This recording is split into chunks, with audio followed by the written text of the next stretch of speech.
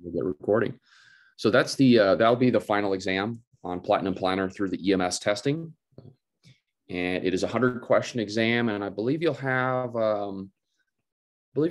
two to 3 hours to do it. So please make sure that you have a good internet connection, that you are not in a position where you could get called out or have to interrupt the exam or anything like that, because you kind of want to just take at least a couple of hour block to work through it, get your notes in order, whatever other study aids and guides you have, get all that in order, and just make sure that you can access it. Obviously, I anticipate you all will be using those to help you through the exam. It's 100 questions, multiple choice. And they are questions that have been developed through the EMS testing group. It's kind of standardized types of questions. So they're not questions that I developed. And that'll just kind of allow us to pivot into talking about, let's see, some additional stuff. The comprehensive review exams are all completed. There were a few people that logged into my office hours yesterday, and we talked about those. So hopefully you all found that helpful, that review. I'm not going to review it here because we still have a lot of content to get through. But there were 2 questions that we identified that with the content of those questions had not been covered yet in lecture. So those questions are going to be thrown out and everybody will receive points for them. So the grades will change. I just was not able to do that until everybody had completed the exam, and there were still people as of yesterday afternoon that had not completed it. So now that everyone's completed, I can go in and update the grades. So everyone should see, or most of you should see, a slight increase in the number of points you got on that particular exam.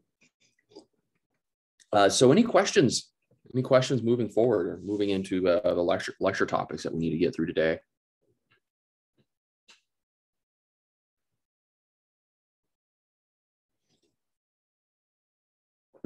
Okay.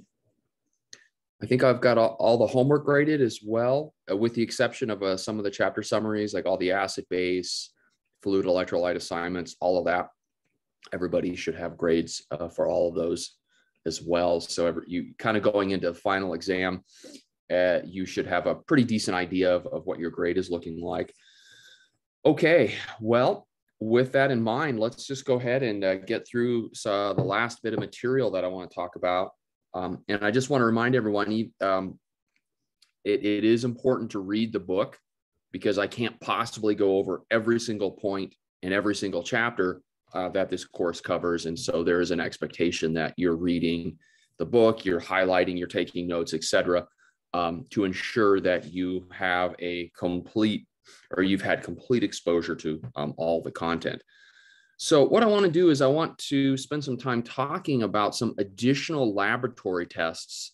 And I'm going to talk a little bit about some radiology as well, just because we do run into that as providers. So I have a couple of PowerPoints, and these are the PowerPoints that have been in Canvas. So they're there and you can reference them. And they're the same ones that I'll be using today. So I'm going to start off talking about labs, first of all.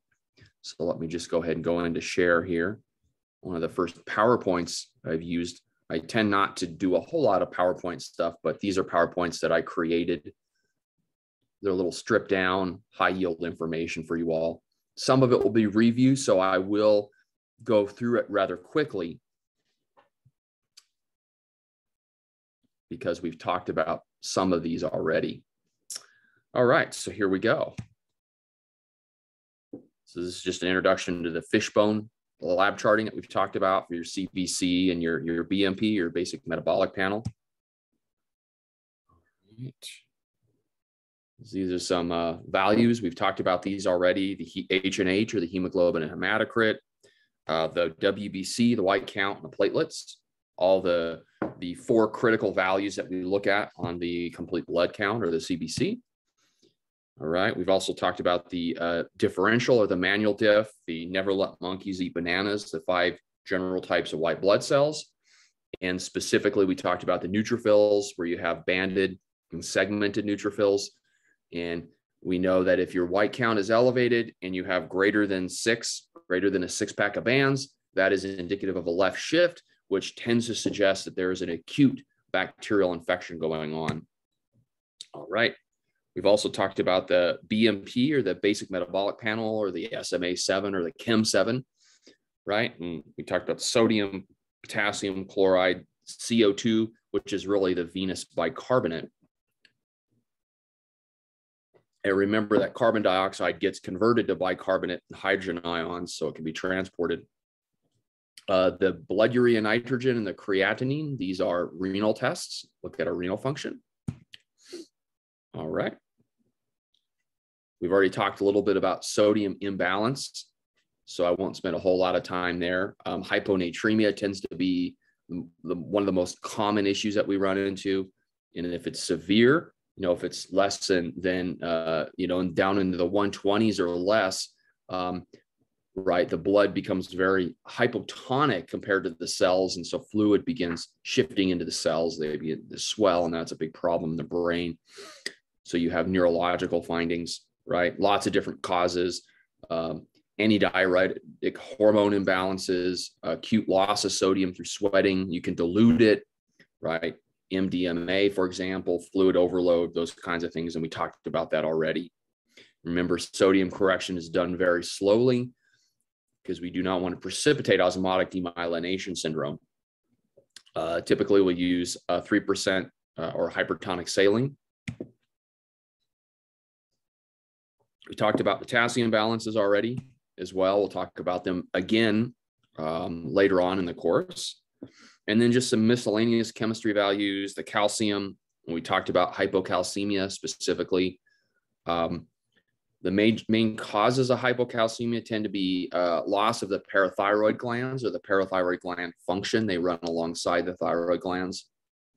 And then pancreatitis, or inflammation of the pancreas, is a major cause as well. And a little bit about magnesium. Magnesium is important for normal cardiac conduction, and certain dysrhythmias, specifically certain life-threatening dysrhythmias, we may actually use magnesium as an antidysrhythmic. And we'll talk about that later on in the paramedic course. All right. These are some labs that look at the thyroid, the function of the thyroid gland, and that the thyroid gland releases hormones, thyroxine, T3 and T4, and that helps regulate overall body metabolism. And so we look at the TSH, that is the thyroid stimulating hormone. It's a hormone from the pituitary that stimulates the thyroid. And if that TSH is elevated, that suggests that the thyroid is not working. It is what we call hypothyroidism. So the brain is trying to tell the thyroid gland to work. So what happens is TSH levels increase. And then the opposite tends to happen if the thyroid is overactive, what we call hyperthyroidism, where the TSH levels decrease. The body is trying to tell the thyroid not to secrete as much thyroxine. These are pancreatic enzymes. This is actually one of the questions I decided to throw out on the comprehensive review. I was talking about pancreatic enzymes were on that question. So these are the serum amylase and lipase, and these tend to elevate when the pancreas becomes inflamed. The white count tends to elevate as well. And in severe cases of pancreatitis, you can become anemic. Your calcium levels can get low. You can develop ARDS as well. That is a big risk factor for ARDS. And there is something you're not going to have to learn it, and I'm not going to make anybody calculate it. Just want you to be aware of it. It's called Ranson's criteria. And essentially, there are certain critical labs like the calcium and H&H that get a point value, that get a weighted point value. And then you add these points up. Okay, the patient's calcium is this, and their white count is this, and their hemoglobin hematocrit is this. And they get so many points for those values. And if their points And then depending on what you get for their score, that gives you some idea of what their mortality might be, and gives you an idea of kind of how sick they are. And so that's called Ranson's criteria.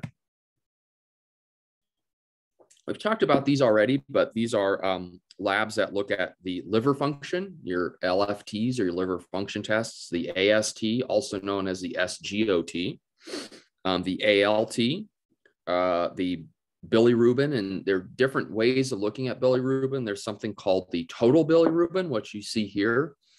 And then there are two forms of bilirubin. There is what we call conjugated and unconjugated. Essentially what happens is, does anyone know where bilirubin comes from? First of all, remember, where does bilirubin come from? Didn't you say the blood? Blood cells. Yep. It's a product of red blood cells that break down. Yeah. And so what happens is that as that bilirubin is released into your blood, it's what we call unconjugated. It's kind of in its original form. And then when the bilirubin goes to the liver attaches other molecules to it and essentially integrates bilirubin into bile. That's part of what gives bile kind of its color. And that's what we call conjugated bilirubin that has been processed by the liver. We talked about the ammonia. Remember that ammonia gets converted to urea in the urea cycle of the liver, and then the urea can be eliminated in the urine. So it is a less toxic form of ammonia. If the ammonia gets elevated, that can cause hepatic encephalopathy or a liver-associated dysfunction of the brain. And then coagulopathies, or what we call clotting disorders, are also common with liver failure because many of the so-called clotting factors that we require are produced in the liver. So that brings us to the next set of labs I want to briefly talk about. And this is the coagulation studies. And this is the other question I threw out. So these are the common coagulation studies. The PT, it's also known as a prothrombin time. And essentially what they do is they take blood and they measure how long it takes for blood to clot in certain situations. And these are how they get these values. So the PT is a prothrombin time. The PTT is the partial thromboplastin time. And these tend to be done together, the PT and the PTT. And there are some medications that impact them. For example, Coumadin, which is a which is an anticoagulant. It actually interferes with vitamin K synthesis. It interferes with an enzyme required to synthesize or to recycle vitamin K.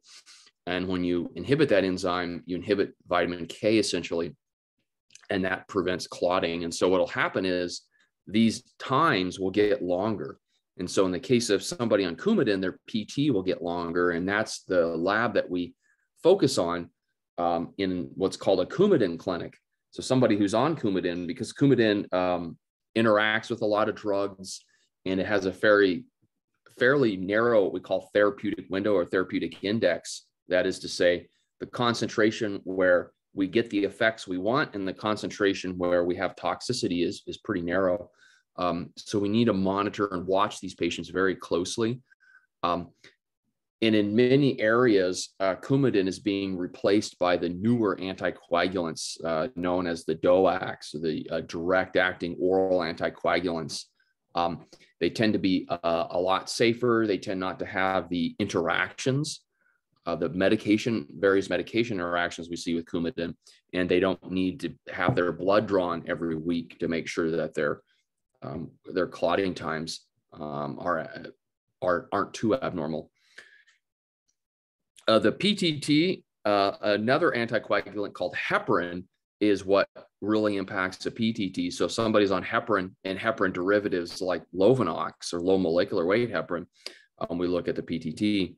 The D-dimer is a non-specific test of hypercoagulation. So if somebody is more likely to clot or has produced an abnormal clot, this tends to result in an elevated D-dimer. And so we would see these in people that have like pulmonary embolisms, deep vein thromboses, We'll see this elevate in DIC as well, because remember, DIC is where you have excessive clotting followed by excessive bleeding. And then the hallmark finding for DIC is something called fibrin split products, the FSP, also known as the FDP, fibrin degradation products. So these are the major coagulation studies looking at the blood clotting. And of course, the platelet count, you could include that in here as well, but we've already talked about the platelet count earlier. All right, cardiac panels, we've talked about that. The troponin is one of the most sensitive values that we look at, as well as the CKMB. And CK, or creatine kinase, is an enzyme that is released by injured muscle. But the MB fraction of CK is specific to the heart. So you can draw what's called a CK on somebody, and any muscle damage will cause the CK to elevate, including rhabdo. The CK tends to be very high in rhabdo. The CK will also elevate in the setting of a heart attack. So what we need to do is we want to look at the cardiac specific fraction of CK, and that is the CKMB. I just remember it as the MB is the myocardial branch of CK, if you will. So CK myocardium branch looks at the heart. The myoglobin is sometimes assessed, but like the CK, the myoglobin is fairly non-specific, because you have myoglobin in all of your muscles pretty much, right? Those are cells. Our myoglobin is a molecule very similar to hemoglobin, which can hold oxygen and allow muscle cells to tolerate certain periods of ischemia. And that myoglobin gets released when muscles are damaged as well. So it is not quite as specific as the CKMB and the troponin. So the CKMB and the troponin tend to be the ones that we look at.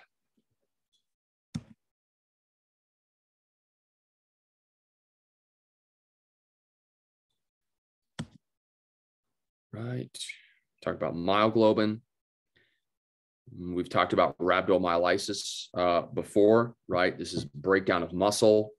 CK and myoglobin tend to elevate here, and this can clog up the kidneys, right? It's very harmful to the kidneys. And so tea-colored or maroon-colored urine is a classic finding of this. And so we need to flush the patient with fluids, force their kidneys to continue working so they don't completely fail. Another common cardiac test is something called the BNP, that stands for brain natriuretic peptide. That's a molecule that's released by the ventricles if they get overstretched. And so this is an indicator of heart failure. Generally greater than 100, a BNP greater than 100 suggests that somebody is in heart failure. We've talked about the anion gap already, so I won't spend a whole lot of time here. We've already talked about why it's important. We've talked about mud piles differentials for an elevated anion gap metabolic acidosis. We've also talked about serum osmolality. All right.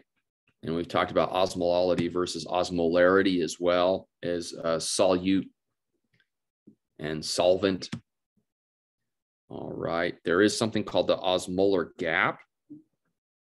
We mentioned that. That's the difference between the calculated osmolality and the measured. And so you calculate it, and we've gone over that formula already. And then you look at what's actually measured on the lab test, right? And the difference is the gap. And if there's a very large gap, generally greater than 10, that suggests that there's some toxin typically that is causing that elevated gap. Many of the same things on the mud piles mnemonic are the same things that can cause an elevated osmolar gap. There's a formula. Why? There we go. There's a formula. Well, we've talked about that already. All right. These are some of the common causes of an osmolar gap. Toxic alcohols. We talked about those already, though. We've also talked about ABG interpretation. So I think I'll just kind of go through this real quickly. These are the normal values.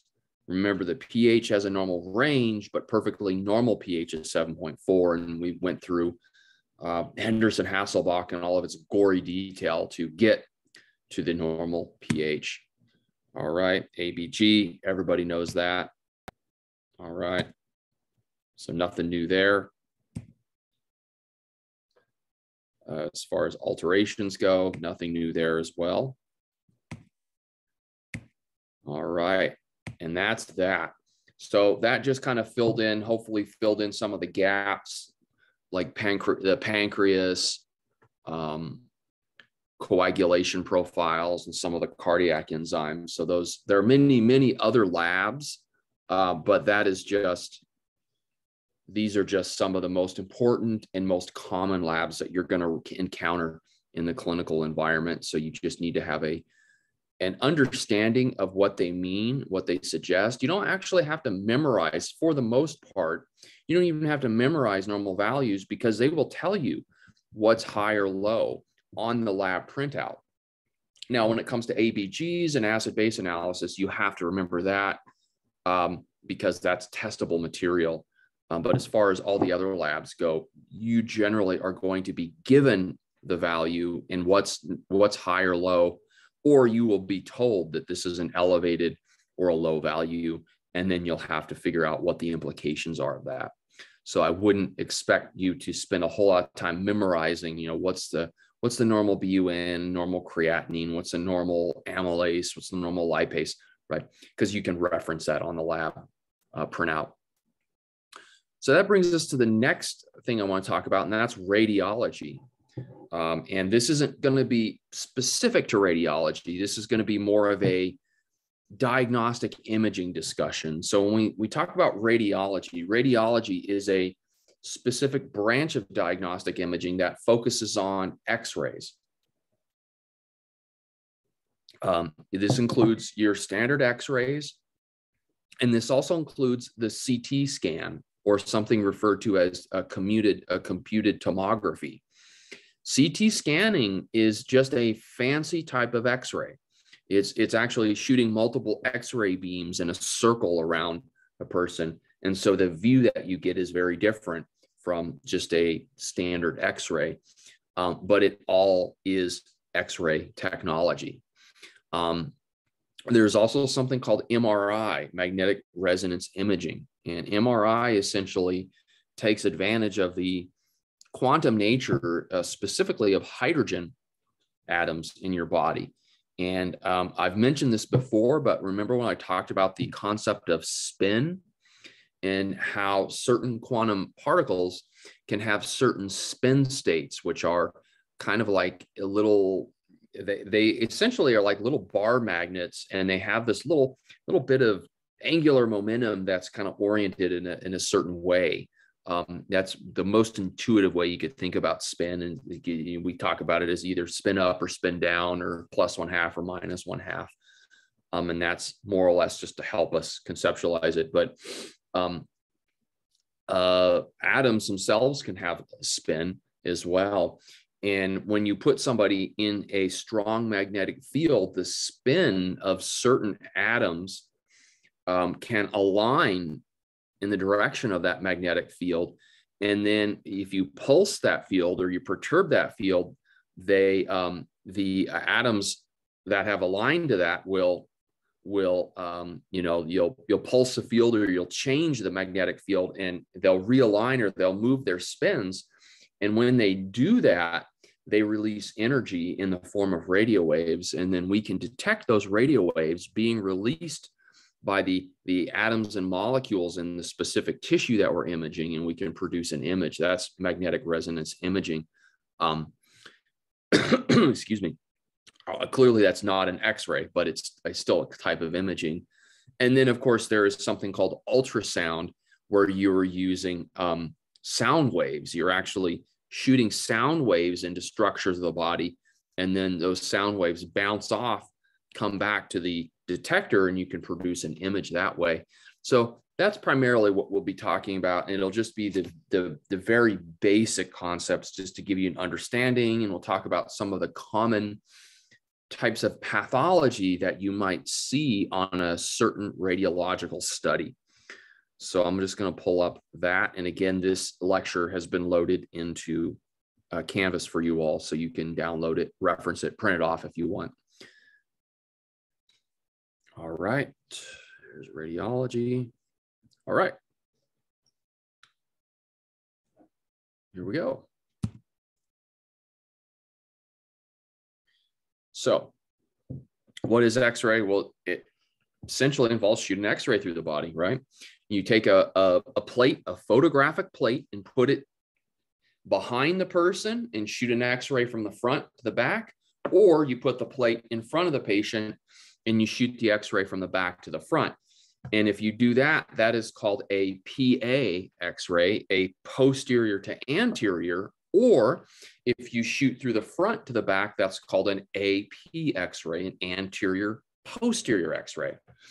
And X-rays are a form of high energy light. They're high energy photons, and they can get absorbed. And the way that it works is the more dense a material is, the more X-rays get absorbed.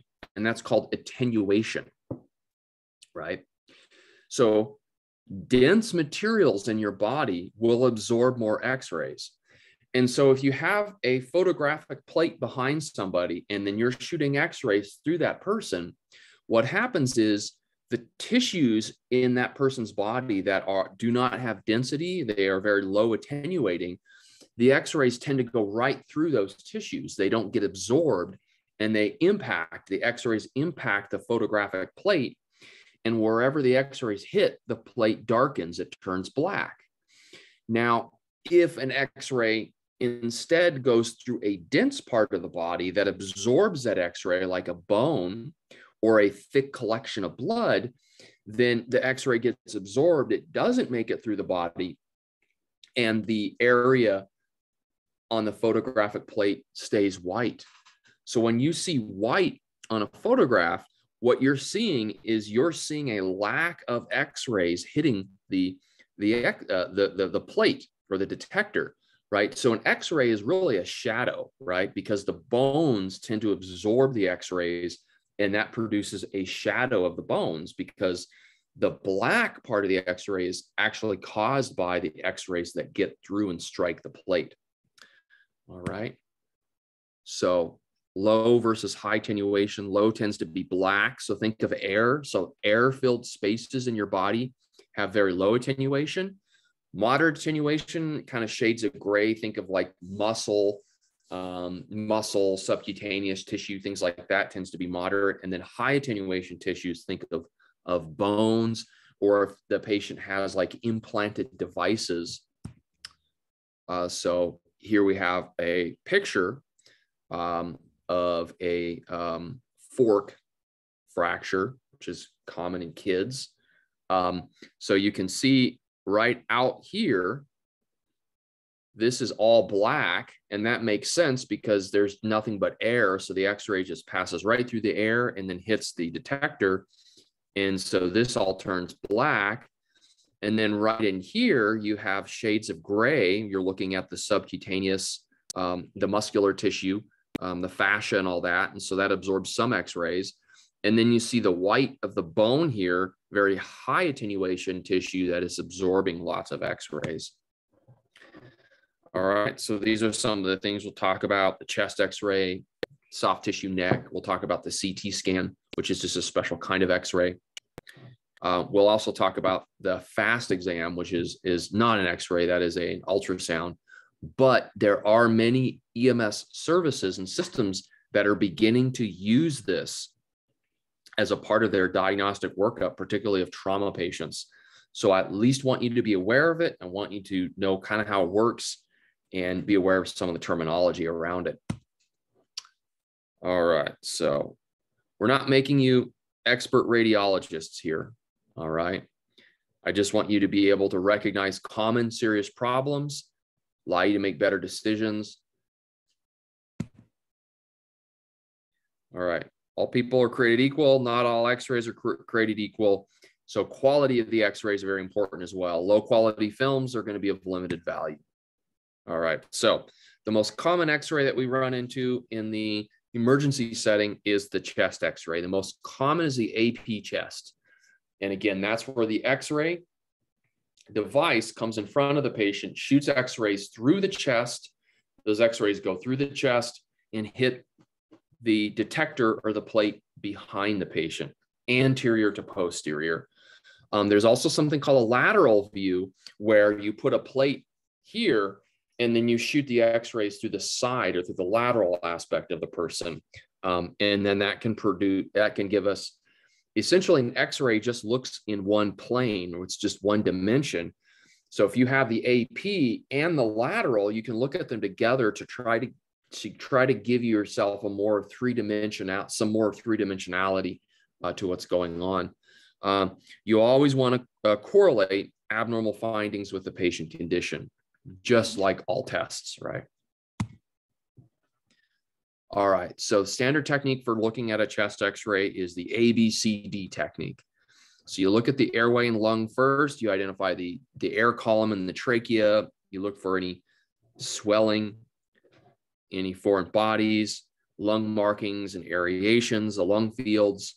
You look for consolidations or collections of stuff in the lungs that absorb x-rays, that would be abnormal. Then you look at the bones. Does everything look symmetrical? Does it look like there are any fractures? You look at the heart, the cardiac window. Is it too large? Is it squished down and too small? All right, that's called a narrow or enlarged mediastinum. Then you look at the diaphragm. Is the diaphragm pushed down or depressed?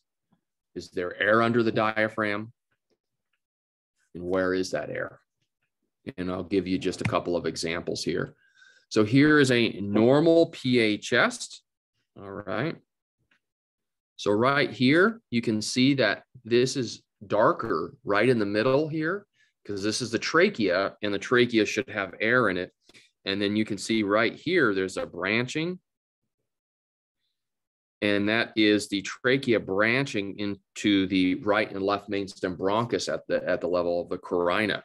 All right, so see how it looks nice and straight. And then you can see the lung fields. They're not completely black because the lungs aren't completely filled with air, right? There are alveoli that have air in them, but you have lots of other tissue, the type 1 and type 2 alveolar pneumocytes. And so you kind of have this haziness, which is good. That's the lung. And you can see that that haziness kind of fills out the entire hemithorax on both sides, right? And those are normally expanded lungs. Those are good lung fields. And it looks a little darker right in here where you have a lot more air. All right. So far, so good. We look at the heart. The heart should be no more than 50% of the entire length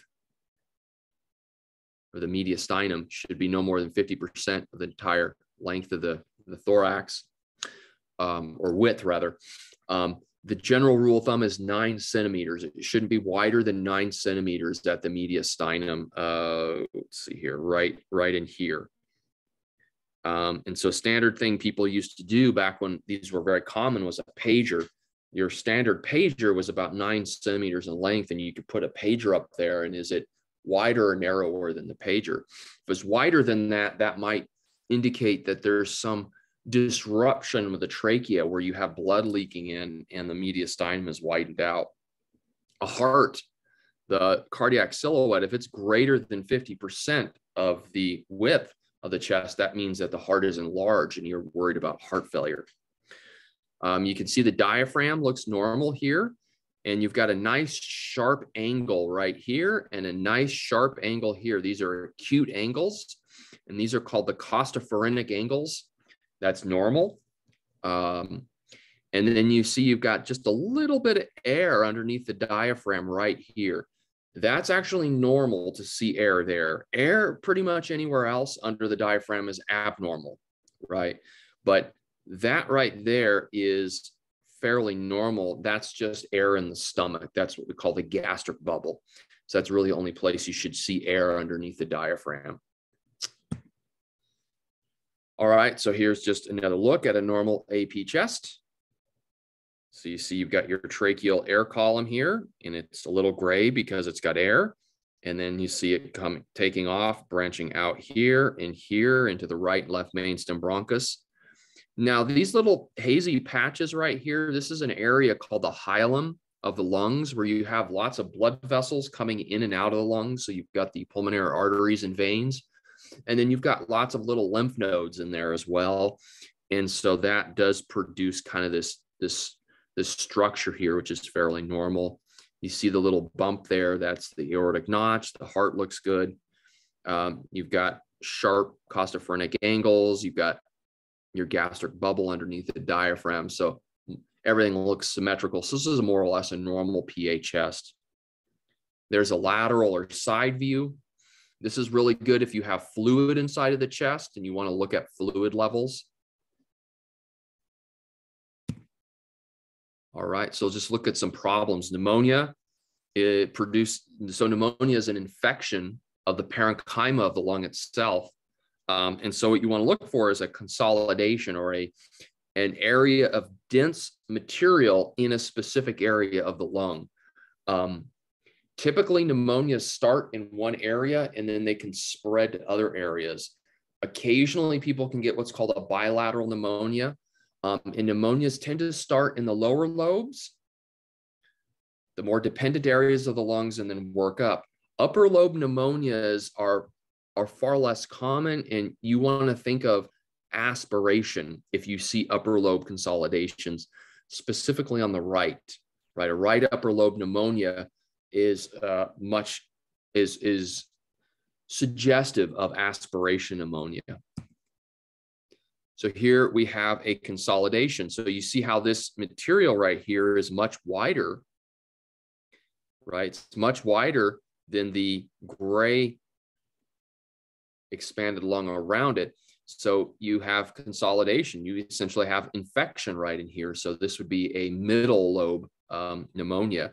This would be a right middle lobe pneumonia. And you can see that you have the marker up here that differentiates the right versus left side of the patient. So this would be a right middle lobe pneumonia that we're looking at.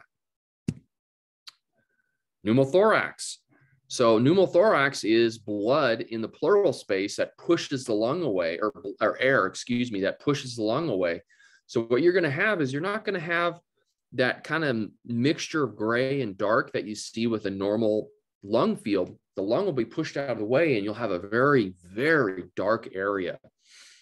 And you often see shifting of structures away from that air. So when you have air in your chest, it tends to push stuff away. And when you have fluid in the lung, that tends to pull towards. All right, so here you can see it's just completely black in here. And then you've got the shriveled up remnant of the lung right here. So that'd be a large right-sided pneumothorax that we're looking at there. All right, here we have a tension pneumothorax. So the diaphragm is pushed down. See how it's pushed further down on the left side here versus the right. Okay, and you've got remnants of that collapsed lung. And look at this. You actually have shifting of that air column, right? So you have shifting of the air column. Now the trachea itself, the trachea is still midline, right? And I know you probably all learned that tracheal shifting is a sign of tension pneumothorax, but it's a pretty rare finding, really, and it's a very late finding. So you have mediastinal shifting going on with this patient, but no tracheal shifting, because you really have to shift things far to actually get that trachea to shift, right?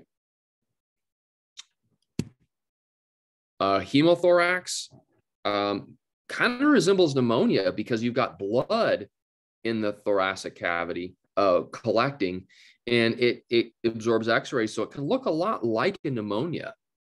Or something called a pleural effusion, which is a collection of fluid in the pleural space. May not be blood, Often pleural effusions are due to either infections or heart failure. Those are like the most common causes of pleural effusions. If it's infection, the pathophysiological process is called transidative or exudative, sorry.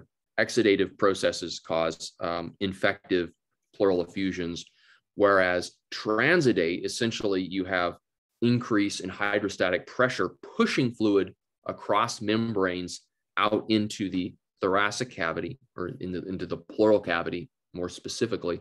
And that is what we call a transidative process. And it may even resemble something called an empyema. And an empyema is a word that means a big pus pocket. So it's essentially it's a big collection of pus in the pleural cavity. Now, if it occurs in the lung tissue itself, we would call that a lung abscess. But in the pleural cavity, we would call that an empyema. So here you have a hemothorax. So you have this collection of blood that's causing this whitening here as it's absorbing X-rays. Looks a lot like a lower lobe pneumonia. So the history is going to guide us one way or the other. So here we have a PA and a lateral chest. So you can see you've got lots of blood here on this side. And then you can see some of that here is whitening on the lateral. All right, pleural effusion looks a lot like a hemothorax. You have this really nice fine layer right here. Essentially, that's the surface of the fluid, and it's just whited out right here. All right, tracheal tube depth. So after you have confirmed placement of an endotracheal tube in the trachea with capnography and other methods, an X-ray cannot be used, and this is important for you all to understand, to never let a provider tell you the tube is in the right place based on an X-ray, okay? Do not allow that to ever happen, because you could have a dead patient on your hands, all right? So use carbon dioxide monitoring, lung sounds, pulse oximetry, etc. We'll talk about all that stuff in pulmonology and airway management later on in the course. But once you've confirmed that the tube is in the trachea, then you can get an X-ray to see how deep the tube is. And the reason that the X-ray can't tell you tell you that the tube is in the trachea is the trachea is right in front of the esophagus. And your standard X-ray only looks in one plane, right? So you could put an endotracheal tube in the trachea or the esophagus, and it will look exactly the same on your standard AP or PA X-ray, right? Because you don't have three-dimensionality to it. But once you confirm placement in the trachea, you know it's in the trachea, then you can get an X-ray and figure out how deep into the trachea it is. So in this X-ray, you can see that most medical devices that get placed into body orifices, like endotracheal tubes, gastric tubes, etc., have a line in them. And this is what's known as a radio-opaque marker, right? So even like supraglottic airways will have this. So there's a marker, there's a line built into the device that absorbs X-rays and produces a white line. That's called the radio-opaque marker. And so that's what we're looking at here is the radio-opaque marker of the endotracheal tube. And you can see that it ends right here. And you can see the carina right here. And you've got your right and left mainstem bronchus branching off here. And you ideally want the tip of the endotracheal tube about 2 centimeters or an inch above the carina. That would be ideal placement of that endotracheal tube. This is an X-ray. This is actually a patient that I flew. This was somebody who was in an altercation and sustained a head injury and was intubated due to altered mental status and inability to protect airway. And we took over care. Actually, this, interestingly enough, you're going to meet the other half of the team. He is going to be one of your main lab. He's going to be with me in the lab, a guy by the name of Rennell Sizer, who is actually still actively flying full-time as a flight medic, but he works part-time for the college. We both took care of this patient. So what do you all notice? Anybody notice anything interesting about this x-ray? Branching out to the side, so probably main stem? Yep, this is a right main stem. Yep, you got it. So you can clearly see, this is actually a really decent quality x-ray, so you can clearly see the radio-opaque marker there, right? So the radio-opaque marker's in here, and so it's well below the carina, and so it has actually gone into the right main stem bronchus here. And that's exactly what we've got, is a right main stem intubation. And we were able to, we did not intubate this patient. This patient was intubated by an emergency physician, and we happened to notice that. And you can see how the diaphragm is very high up here versus it's a little lower on this side. Normally what you would see here, this is kind of interesting, and some of this is due to the patient was, when they shot the x-ray, the patient was kind of wasn't in ideal, because obviously the patient was supine when this x-ray was shot. But normally what you would see is you'd see overexpansion of this side and underexpansion of this side. You don't really see that very well here. And I suspect the reason why is this was like very shortly after the intubation. So we were able to rapidly identify it. We were able to pull that endotracheal tube back, and we made some different changes on our ventilator as well. But yeah, but a really good example of a right main stem intubation on an X-ray. Okay, aortic tears and leaking dissections tend to cause a widened mediastinum. So the mediastinum widens out as blood fills in there, and you lose the ability to see the aortic notch. So it looks a lot like that.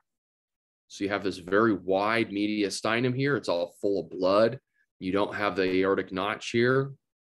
That is very concerning. That is a patient who may be very critical if they're not already. Congestive heart failure produces some very characteristic changes on the X-ray as well.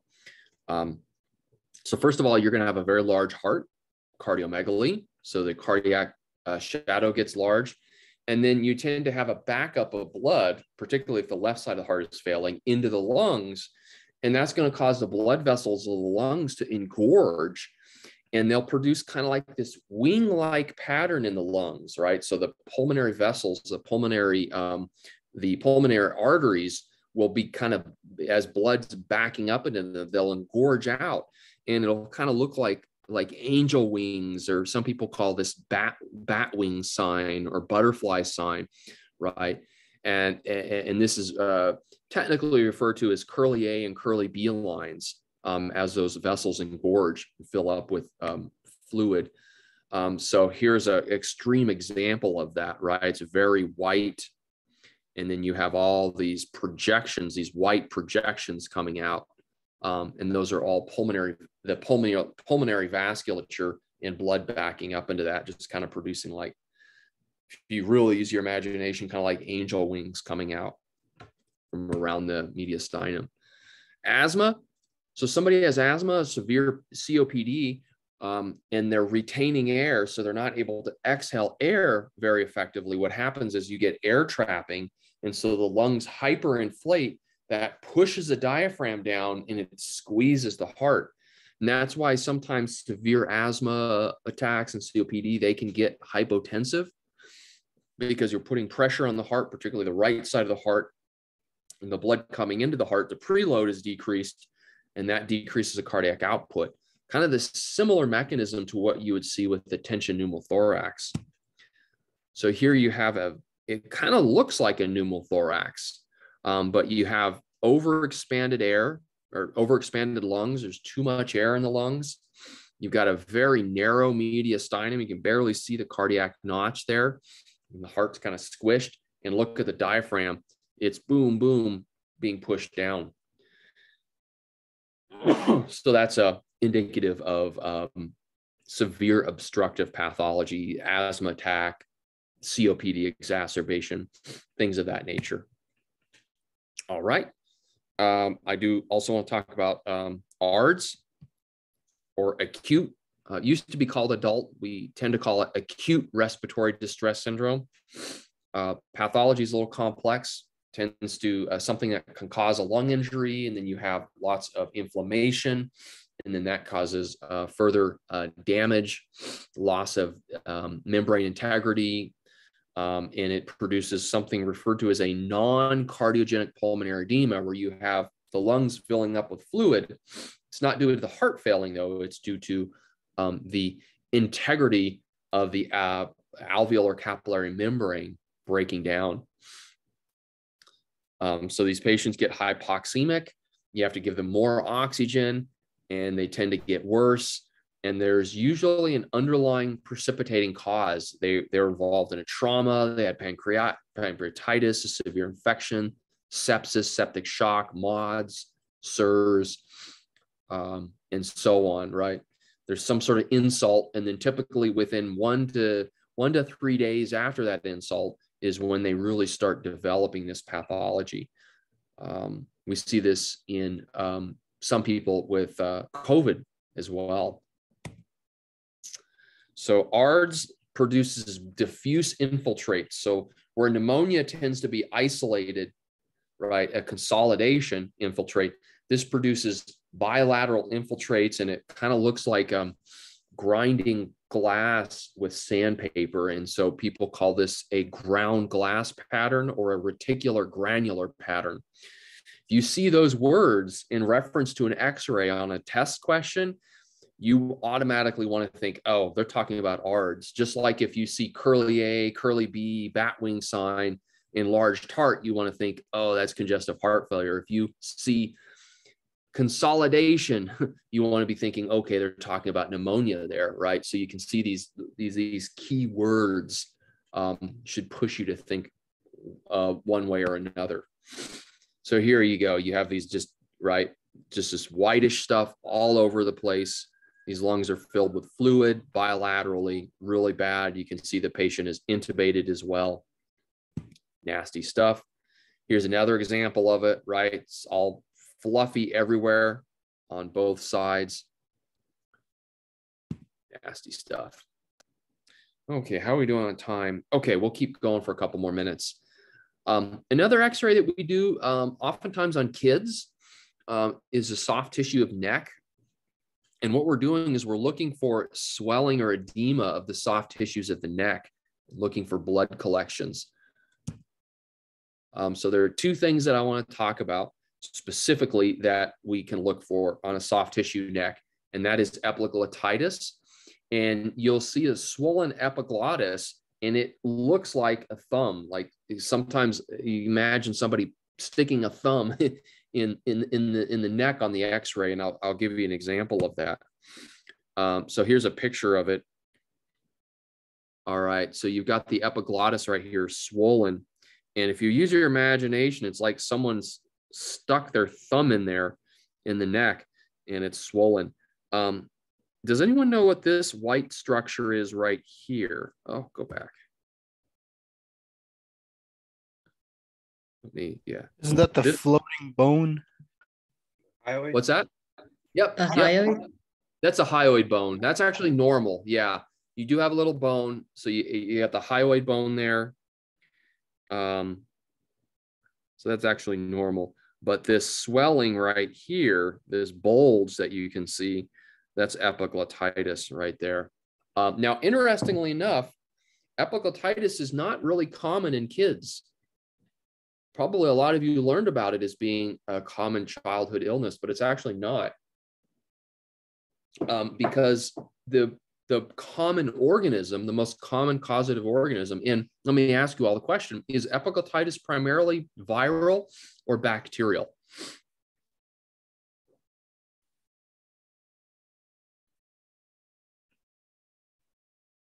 It's one of those classic test questions. Is epiglottitis bacterial or viral? Would it be bacterial? Yep. Haemophilus influenzae, it's a gram-positive cocci, is the most common cause of epiglottitis. And interestingly enough, the reason it's not so common in kids currently is that most children are vaccinated. They receive the HIB, the HIV, the Haemophilus influenzae B vaccine. So it actually tends to be more common in adult patients. In fact, I have only ever seen epiglottitis in adults in my career. And then the other major problem is croup, also known as tracheolaryngeal bronchitis. So it is an inflammation of the trachea, the larynx, and the bronchi. Let me ask you the question, is croup primarily a viral or a bacterial phenomena? I would say viral on this one. Yep. Croup is like 90% of the time it's viral. In fact, over 90% of the time, bronchitis and upper respiratory infections in general tend to be viral. So what can happen here is you can get upper airway swelling. And this tends to be more common in kids because kids have a narrower, conically shaped airway. And so they don't tolerate narrowing of the airway as well as an adult, which is their airway tends to be more columnar in its shape. And so this produces what's known as the steeple sign. So think of the top of a steeple and how it kind of comes to a sharp top there. And so you can see that right here in this X-ray. So you got your tracheal air column and then see how it narrows up here toward the larynx. Toward the superior aspect of the laryngeal cartilage there. And this tends to be the narrowest part of the airway of the kid in general. And that is the steeple sign, classic finding for croup. Okay, let's see. It's 9:30 already. So I think what we'll do is we will take a break and we'll finish up talking about CT scans. And I do want to spend a few minutes talking about the FAST exam as well. So are there any questions before we take our first break? Anybody have any questions? All right, I've got 9:32. So I'll see you all back at 9:47. Treatment. The treatment's going to vary, right? Mm-hmm. It's going to depend on what the cause is. Okay. Right. If it's, for example, if it's DKA, right? If it's diabetic ketoacidosis, yeah, you're going to give fluids. That's a primary treatment for that. If it's like methanol or ethylene glycol poisoning, there are antidotes like fomepizole that you need to give. If it's uremia, they're going to need dialysis. So the specific treatment is going to depend on the cause of the anion gap acidosis. Okay. And that includes the diabetes insipidus as well, correct? No, diabetes insipidus is actually a hormonal issue related to antidiuretic hormone. Oh, okay. Where essentially you're not making enough of it. Mm-hmm. And so what happens is you start losing water because antidiuretic hormone is an antidiuretic. When you have it, it prevents you from urinating. Essentially, it causes your kidneys to hold on to water, your body to hold on to more water. And so when you have a decrease in ADH, you start losing more water than normal. Okay. Yeah, and that's called diabetes insipidus. And like you were saying, it just depends on the history that we get, correct, to decipher between both of them. Yeah, we're going to talk about that in great detail. You're going to have a whole endocrinology lecture during the medical block, and we'll talk about diabetes insipidus and syndrome of inappropriate antidiuretic hormone and that. So we will go into some more detail there. Awesome. Thank you. Yeah, no problem. All right, everyone. Well, we're back. And let me go ahead and pick up where we left off. We're going to talk a little bit about CT scans or computed tomography. And I just said it's essentially a fancy X-ray. All right, so this is a standard head injury assessment is to do a CT of the head, and this is where we tend to see these. And what you do is you want to look essentially for things to look uniform and symmetrical. And when you have a loss of symmetry is where you want to focus and go, okay, is there an issue here? And typically what will happen is if you have swelling of the brain, you have a large tumor, or you have a collection of blood, a hematoma, that will push stuff out of the way. And that's what we call mass effect. So whenever you see mass effect, that is some lesion that is pushing stuff out of the way. And the midline of the brain, in severe cases of mass effect, will shift. That's what we call midline shifting. Now, acute ischemia, like if someone has an acute ischemic injury to the brain due to hypoperfusion or low oxygen levels, that's actually not immediately visible on a CT scan. So that kind of stuff will be hard to pick up on a CT scan. And things like DAI or diffuse axonal insult, which are things we'll talk about in more detail later on, tend not to present on your CT scans. So here's a normal CT scan. And actually you look at it, basically it takes different slices and you can set how many millimeters between slice. So you're actually going to have several slices through the head. So this is just one slice we're looking at, but this is essentially normal. So here's the midline right here, and you can see that it looks good. And more or less what you see on one side, you see on the other, right? That's called symmetry. And these dark areas here are actually ventricles deep within the brain filled with cerebral spinal fluid. This is part of these are part of the cerebral aqueducts as well. And you can see a white spot here, a white spot here. These are little calcifications that can occur. So this is probably someone who's a little older, but you see it's bilateral. So you still have that symmetry. However, you can clearly see that there is something that is whiter here. So this is something that is denser than the brain tissue, and it is absorbing X-rays. So this is a collection of blood more than likely. And it is pushing, and you can see how the midline is shifted away from that and is pushing structures away from it. And that's what we call mass effect with midline shift. All right. There are different types of hematomas, and we will talk about these in a lot more detail. Subdural hematomas tend to be venous bleeding under the dura, and it looks like a crescent moon, kind of has a crescent shape to it. And subdural hematomas can be acute, subacute, or even chronic. So you can get fresh. So the whiter it is, the fresher it is. And this right here is the skull. This is the cranium here around the brain. But underneath it, you can see that this is lighter than this in here.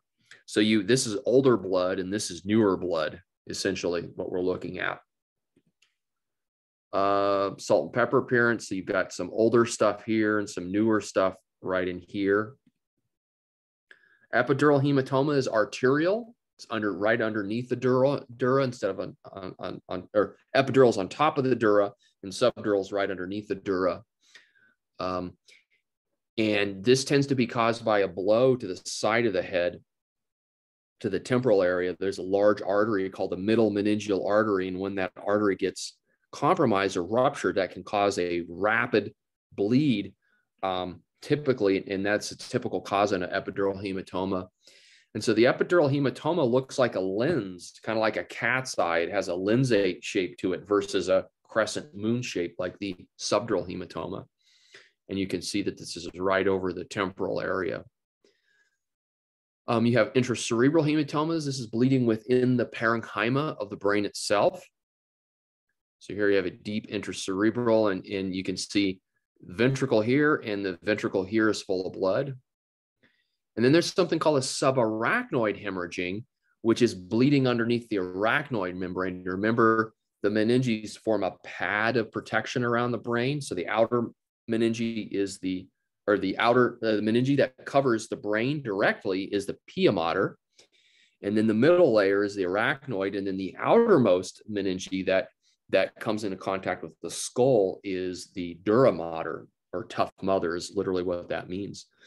So the subarachnoid hemorrhage, typically what happens is you fill up the subarachnoid space with blood, and that creates a starfish pattern as the cisterns within the brain fill up. Trauma can cause this. This is also caused by rupture of various cerebral aneurysms at the base of the brain called baryaneurysms.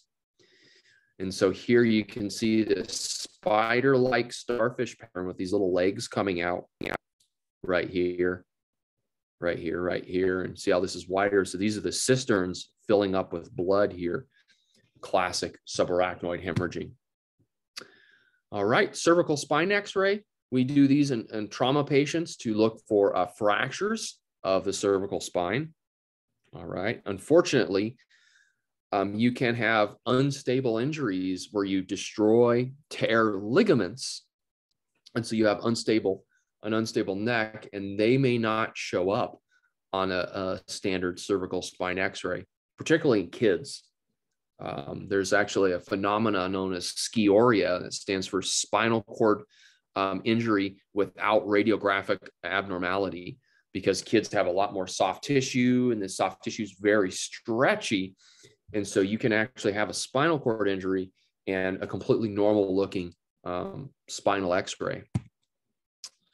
All right, so typically what we'll do is we'll do a lateral C-spine. Some people call this a cross-table C-spine, because as the patient is in a supine position, you can shoot the x-ray across the table that they're on and at least get a quick view of the C-spine. Essentially what you're looking for is you're looking for 7 cervical vertebrae on top of the first thoracic vertebrae, and that's called 7 on 1.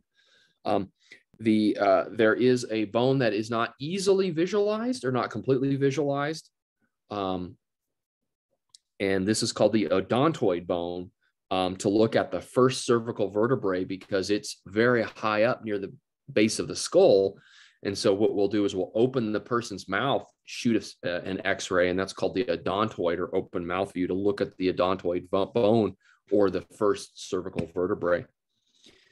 So here's a normal looking lateral C-spine. So you've got 7 cervical vertebrae. So here is the body. And then this is a little extension that comes out the posterior aspect known as a spinous process. So you've got 1, 2, 3, 4, 5, 6, 7. And then on top of the first thoracic vertebrae there.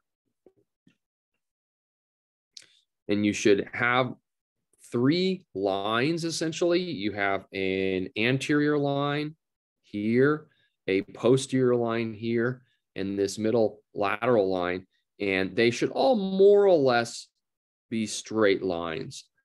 And these are the 3 lines you look at. And if there are abnormalities in those, then that suggests that you have possible fractures. And you can actually see right up here, very high up, you have a little dark opening here, right? And you actually have a little fracture here, and you can see that this line is not totally straight.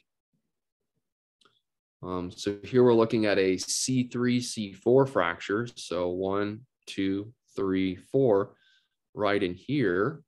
And you can see how this vertebrae here is out of alignment. The body of the vertebrae here is out of alignment with these other. So you see how this kind of comes out of alignment. Some people refer to that as a step off. And sometimes you can feel that when you do a neck exam, you can feel that abnormality. In this case, it's probably pretty hard to appreciate. You can see that this patient has a C collar on, right? You can see a little bit of the shadow of that absorbing some of the x-rays. So there's a C collar on here. So you've got this is probably a fairly unstable injury that we're looking at. And then the last thing I want to mention is the FAST exam. And this is a type of ultrasound or sonography. It is not radiographic, but rather it uses sound, high frequency sound waves or ultrasound. And the FAST exam stands for Focused Assessment with Sonography in Trauma. And it is used to assess for the presence of internal injuries, specifically bleeding within the abdominal pelvic cavity or collections of blood around the heart, effusions of the heart, or tamponades, pericardial tamponade. All right. So how's FAST performed? Well, we tend to look at 4 different areas with the probe. We look underneath the xiphoid process. It's called a subxiphoid view. Underneath the xiphoid process, and you shoot up and you're looking at the heart there. Then you look in the right upper quadrant, you're looking at an area called Morrison's pouch. It's an area between the liver and kidney that can fill up with blood when you have abdominal hemorrhage, specifically on the right side.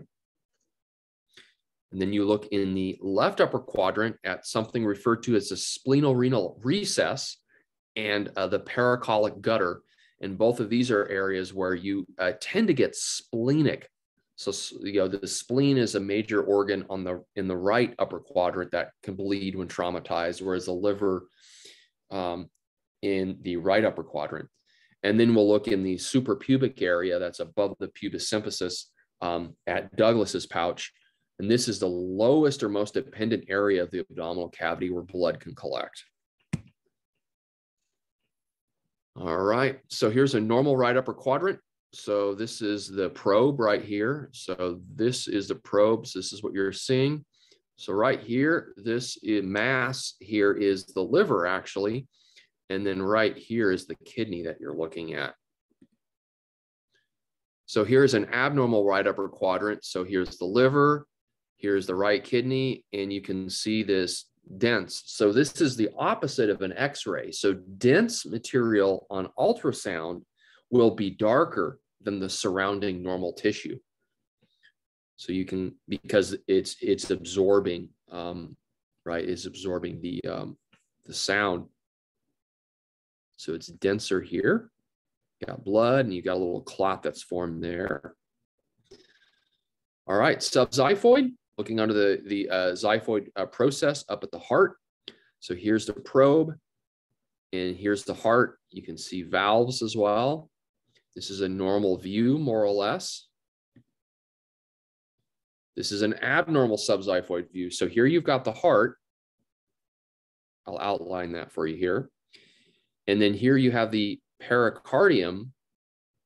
And normally the pericardium should be right attached directly to the heart. And so you have this collection of fluid right here between the pericardium and the epicardium of the heart, right? And so this would be, in this case, is a large collection of blood. This is a normal left upper quadrant. So you've got the spleen right here and the left kidney over here. So this is abnormal. All right, so the spleen is right here. The kidney is right in here. And then you have this large collection of free fluid, probably blood due to injury of the spleen. And then finally, the suprapubic. So here's the probe just above the pubis symphysis. So right here, this dark area is actually not a blood collection, but this is actually the bladder, right? This is a urinary bladder with some urine in it. All right, so you've got loops of bowel here. You've got your bladder with urine in it, but then you just have this large abnormal collection of blood right in here. So you can see that the FAST exam is a good way if you have a trauma patient and you're trying to make a decision as to where to take this patient, what kind of resources do they need. The FAST exam provides you additional information. You go, oh, look at this. You know, I've got free fluid in the abdominal cavity. There's a history of trauma. This is clearly a patient that is going to need possible trauma surgery eval. I'm going to go to this trauma center. So it helps us make decisions. There are many pitfalls, right? You can have hemorrhage inside organs themselves. and organs are covered in a capsule, like the heart has the pericardium. The brain is covered in the meninges. Many of your other organs are covered in, capsules, protective linings. Bones, right, are covered in periosteum.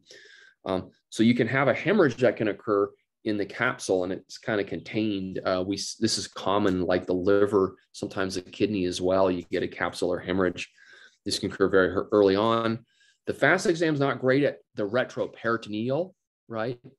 The retroperitoneal cavity is not easily looked at in the FAST exam. So if you have retroperitoneal bleeding from, say, a kidney injury or sometimes a pancreas, the pancreas is an interesting organ because it kind of starts in the abdomen and then kind of goes out into the tail of the pancreas, actually penetrates into the retroperitoneal cavity. And then the biggest pitfall, of course, is operator education and training. It takes a lot to learn how to do these, how to interpret them, and then you need to be doing lots of them to keep up on your skills. All right, so that's just a basic overview of radiographic findings. Can you see encephalopathy? Well, so encephalopathy is that's just a broad term that means brain dysfunction, right? So I guess the broad answer to that question is yes, right? If you have a large epidural hematoma that's causing the brain to dysfunction, then yeah, you can. But there are other types of encephalopathy, like hepatic encephalopathy, where you're not going to see the ammonia causing brain dysfunction with a CT scan or any of that. But certainly, if the encephalopathy is due to a mass effect lesion, then yeah, you would likely be able to see that on specifically the CT scan. Yeah, absolutely. All right. Good deal. All right. Any other questions?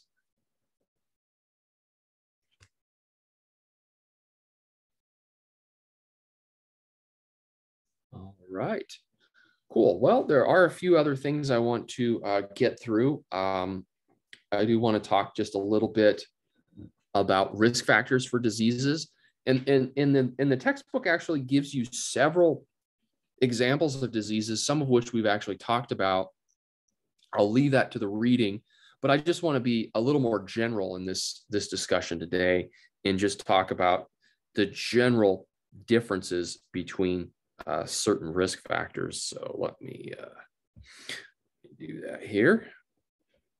And I'll go ahead and share this with you all as well.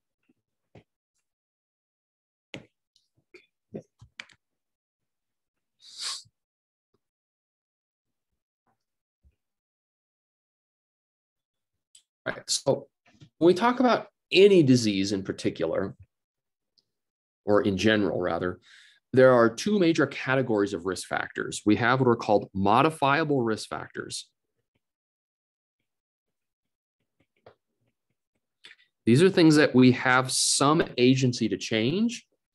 And then we have non-modifiable risk factors. These are risk factors that by and large, we do not have the agency to change.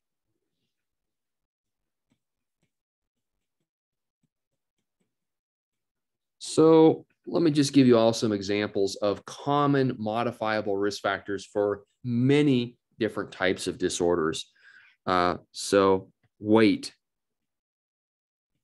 is a big one, right? In general, obesity is associated with a risk factor for many different types of pathologies out there.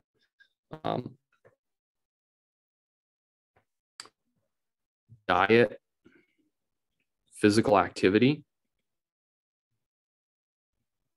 Right. Again, these are all fairly substantial risk factors for many diseases. Even something like COVID-19 We know that people who are obese, have a poor diet, metabolic syndrome, and have poor activity levels are going to be at higher risk for having complications associated with that, with COVID-19 and many other diseases for that matter.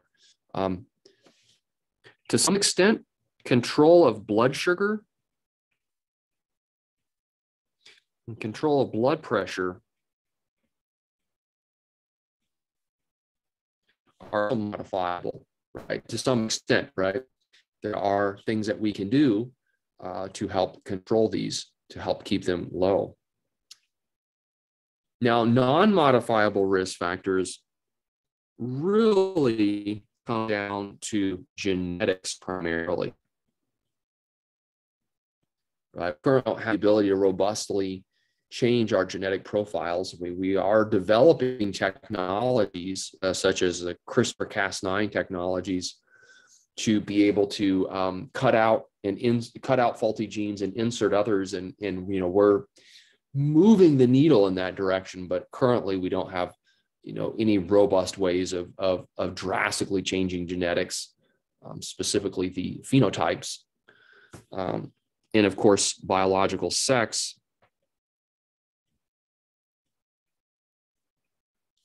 plays a big role in this, right? Biological men and biological women are very different in some ways, and there are certain disorders that tend to be more common in bio men versus bio women and vice versa, right? So that is also a very substantial non-modifiable risk factor. And then the last one is age. Again, we currently don't really have the ability to do much about aging as well. So these are just some general examples. And then every disease is going to have its own specific set of modifiable and non-modifiable risk factors, right? But these risk factors in general, right, these are the risk factors where many, many different diseases are going to share these. So when you talk about, when the book goes in and it talks about, specific examples, and it talks about, immunologic disorders and cancers and endocrine and cardiovascular disorders, right? Each of those disorders are going to have various risk factors. Some of them are going to be much more genetic, right? Like cystic fibrosis, for example, highly genetic, but still, right? If you have cystic fibrosis and you're morbidly obese, that morbid obesity is going to be a risk factor that you might have some agency to modify, even though you can't do anything about the genes, the defective chloride genes that are coding for defective chloride channels. Although now we do have some treatments that are have varying degrees of success depending on the type of cystic fibrosis we're talking about. But be that as it may, hopefully you all can appreciate that. One of the most important kinds of diseases that we run into, of course, is going to be cardiovascular disease. It's the number one killer in Western societies like the United States. So I'll just mention that as a special case. And cardiovascular disease really does come down to two major pathophysiological mechanisms: arteriosclerosis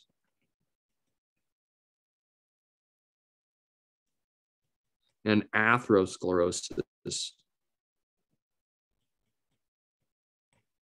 And does anyone know what the difference between arterial and atherosclerosis is? Arterial is the hardening of the vessels, and athero is the buildup of plaque. Essentially, yes. Arteriosclerosis is a hardening of the loss of elasticity, whereas atherosclerosis is a buildup of plaque deposits. And then over time, if arterial and atherosclerosis is happening in the heart, we call that coronary artery disease, or CAD, right?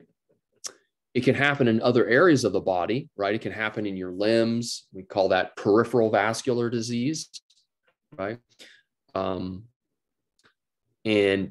Yeah, and it is a substantial risk factor for many different types of cardiovascular disease, such as myocardial infarctions or MIs, right? Or OMI is kind of the new term that we see used now. It stands for occlusive myocardial infarction. And does anyone know how that works? So let me just draw. So you've got a vessel here, and that vessel has some degree of arterial sclerosis. So the blue is kind of hardening. So you got some hardening here. And then you have some plaque deposit here. How do you go from this to a myocardial infarction, an acute myocardial infarction? So this is more of a chronic thing. How do you go from that to this? Does anyone know? So the plaque breaks and then the body recognizes the damage, so it sends clotting factors to it. Good. Yeah. Yeah. So essentially what you have is you have a rupture of that plaque. A chunk of it breaks off. And that then initiates a whole cascade of events, so to speak, that results in a clot forming inside of that blood vessel. And it is that formation of the clot that causes the acute event. So you go from a chronic event like coronary artery disease to an acute event like an acute myocardial infarction. Now, if you have substantial atherosclerosis and arterial sclerosis to the point where the blood flow is diminished through that vessel, and you put some stress on, say, the heart, and the blood flow through that vessel just can't meet the demands of the heart, that produces something else. It's not an acute myocardial infarction, but that is something else that we tend to call ischemia, right?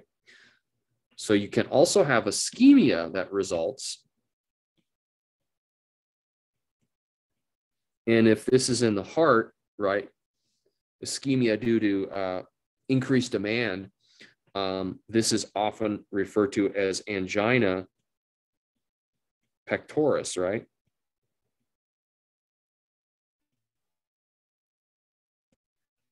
Then the patient relaxes and take nitroglycerin, that tends to go away, right? So that's kind of a chronic manifestation of severe coronary artery disease, but the rupture of the plaque and the sudden total occlusion of the vessel is the acute manifestation, is the acute part of it. And you can have this in, right? You can have this in your legs, for example, right? You can have a vascular disease in your legs, and when you get up and you walk around, and those muscles are not getting the blood flow that they want, right? You get pain, and that's called claudication, right? Claudication is like the chronic manifestation.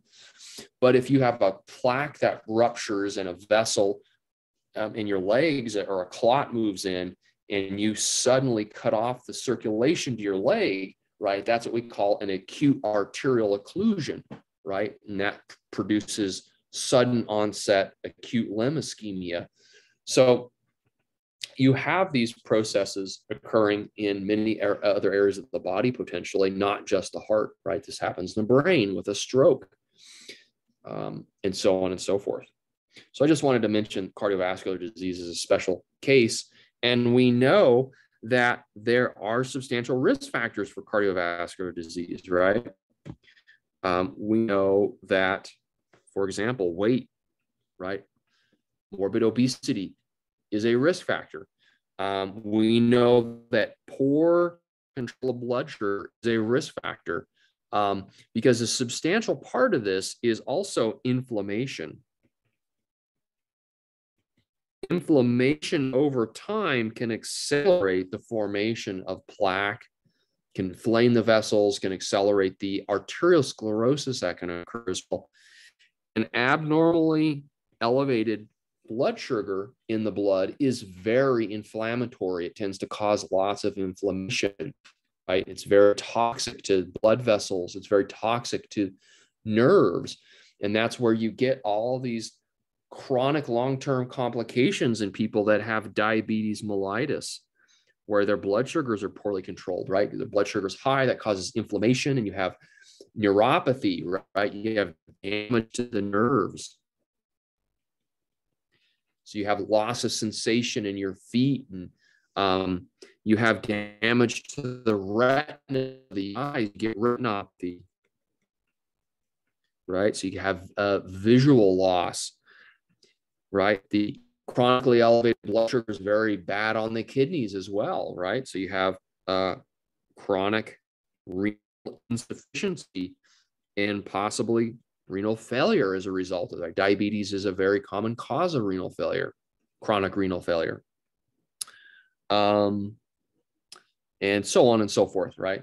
So control of blood sugar is a substantial risk factor, blood pressure as well.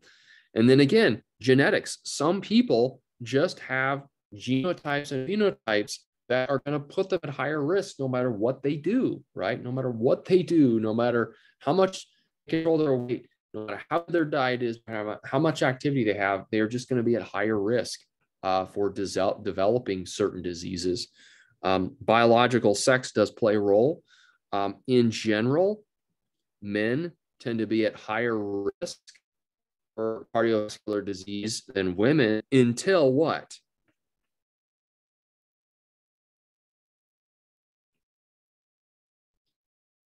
Something happens in women, biological women, and after this happens, the risk goes up very rapidly and approaches the risk that we see with men.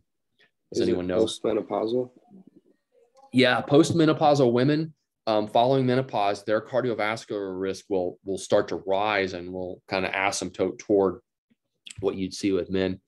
And then, of course, age. Age tends to be a risk factor for everything, and there's nothing we can do about it right now. So, yeah. So many questions about risk factors in general. All right. There's just some other terms I want to make sure everybody's familiar with. These terms are used frequently when talking about basically any kind of pathology or disease. All right. And they include the following: incidence. All right. Prevalence. Morbidity. And mortality. So I just want to make sure we're all clear on the difference between these terms, because they do come up from time to time. So what does incidence mean?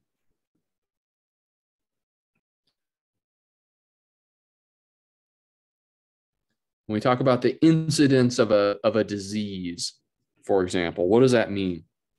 Isn't it like the percentage among population? No, not the percentage. Just how many times it's happened. Oh. There you go. Yeah. So it's the number of times it occurs, or think of it as a new diagnosis. All right. How many newly diagnosed people do we have with this condition per a certain period of time? So this may be, typically it's per year, right? But in certain instances, it's particularly if you have lots and lots of new cases, it may be per day or per week, right? We've seen this with COVID, right? A few months ago when we were going through, just a couple months ago, really, when we were going through the peak of the Omicron wave, we were, up to around 300,000 cases of COVID per day in the United States. That would be an example of incidence, right? So there are 300,000 new cases diagnosed per day. Or maybe if you're talking about diabetes, for example, there are approximately 2 million people diagnosed with diabetes, type 1 and type 2, per year. So that would be an example of incidence. Now, prevalence is more, it's not prevalence isn't how many new people are diagnosed, but just how much of this disease is there in the population, right? And so prevalence is the one that tends to be reported in a percentage, right? So it's like, okay, incidence is like, how many times is this being diagnosed in a certain period of time? Prevalence is, okay, what percentage of the population has this disease at a certain time, right?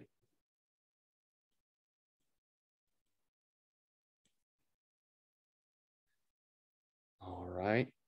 For example, like diabetes, it's like, I think it's like 9.5, 10% of the population of the United States has diabetes, right?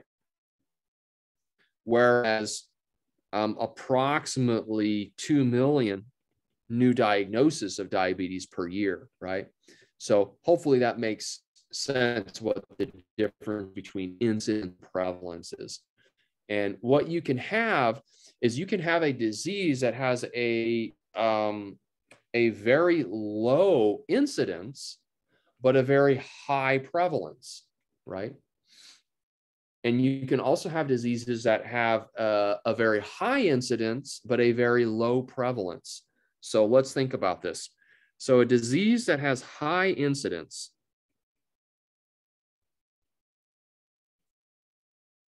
so high incidence might be the common cold.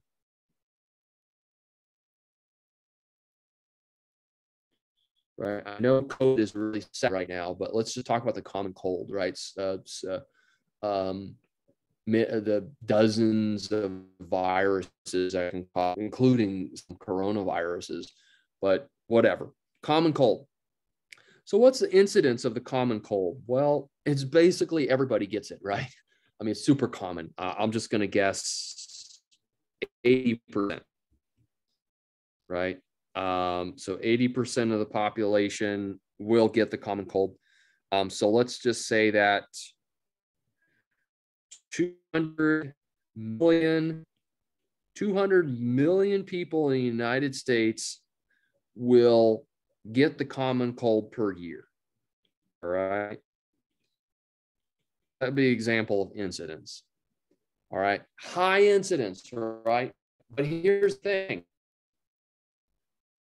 What happens to virtually everybody who gets the common cold? Let me ask that. What happens to virtually everybody who gets the common cold? They get better within like a week or two. They get over it, right? And so the prevalence of the common cold is super low. It's not very prevalent, right? High incidence, but you get over it, and it, it doesn't stay in the population. Now, an example of a disease that has fairly low incidence, and I don't know exactly what the incidence is, but it's fairly low, might be something like HIV, right? So it's not like hundreds of millions of people are getting diagnosed with HIV per year, but what happens when you get HIV? Does it go away? No. No. So what happens is over time, the prevalence of HIV has increased. Right? Even though the incidence is fairly low, right? If you get it, I mean, you can live decades and decades with HIV. And so what happens is, even though the incidence is low, over time, as more and more people get infected, an increase in the prevalence, the percentage of population that has it. So that's why it's important to understand the difference between incidence and prevalence, because they can look at different things. And then what's morbidity and mortality? What's that all about?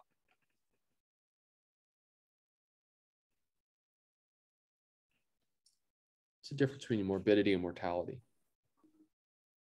Morbidity is more of a chronic thing, just being ill. Mortality is dying from.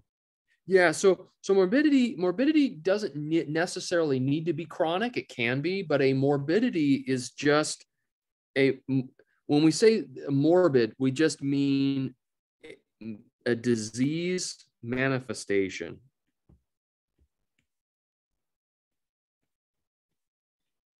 Right? For example, if I get infected with SARS-CoV-2 and I develop a cough, like that's a morbidity, right? I'm sick. And you can have really severe morbidities, right? Like severe heart disease, heart failure, or fairly benign morbidities. But morbidity in general just means manifestation of the disease, whereas you're right, mortality is death. Yeah. So there are lots of diseases out there that have high morbidity and low mortality. Something like diabetes, for example, right? You get diabetes, like type 2 diabetes. There's lots of morbidity associated with that, right? But you don't die right away. And so the mortality doesn't come until typically decades later after you have diabetic ulcers and nephropathy and neuropathy, and you have developed all these morbidities going on, and then you end up having mortality. So that's also an important differentiation to understand about different diseases as well. All right, we are coming up on our second hour. Are there any questions before we take our next break?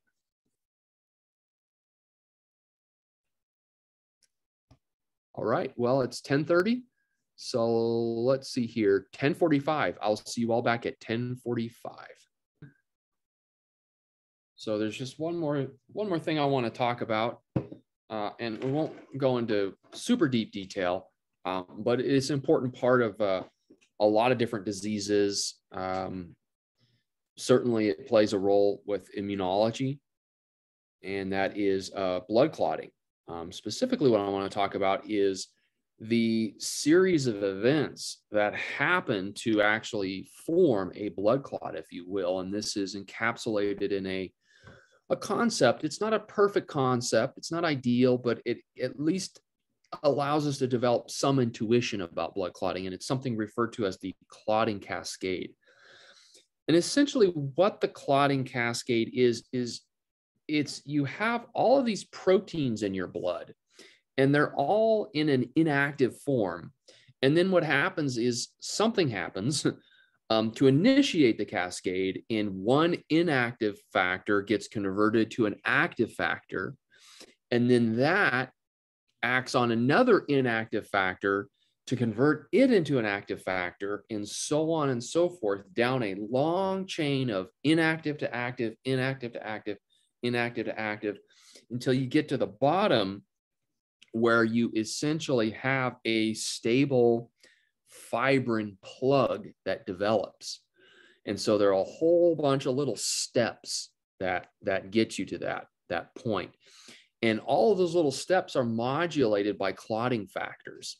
And I'm going to talk about some of them, and we will return to this concept when we talk about disorders of clotting later on in the paramedic program.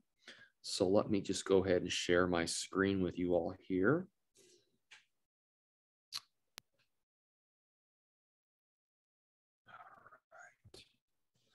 I just have a table here. There's actually a pretty good table in your textbook that discusses clotting factors. It doesn't lay it out like this in a cascade format. It just talks about the individual starting at factor 1 all the way to 13, I believe.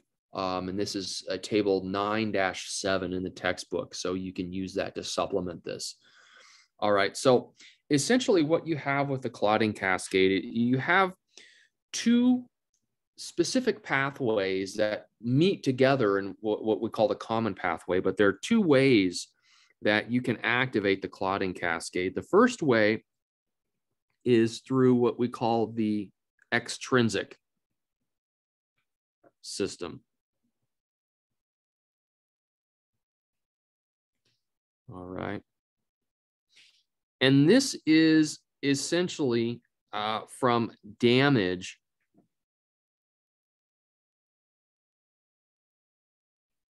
outside the blood vessel.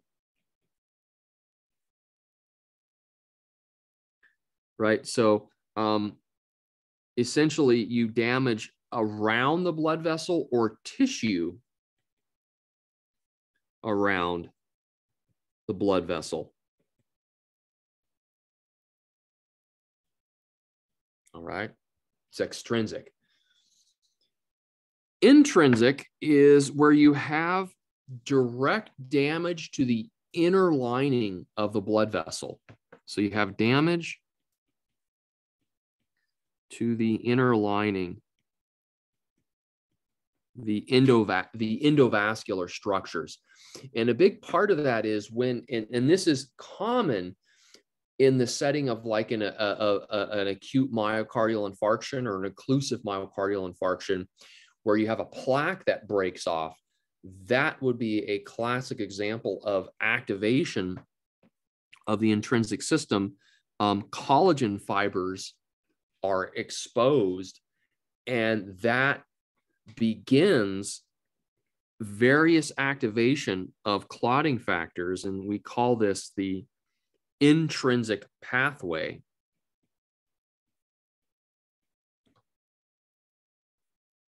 All right.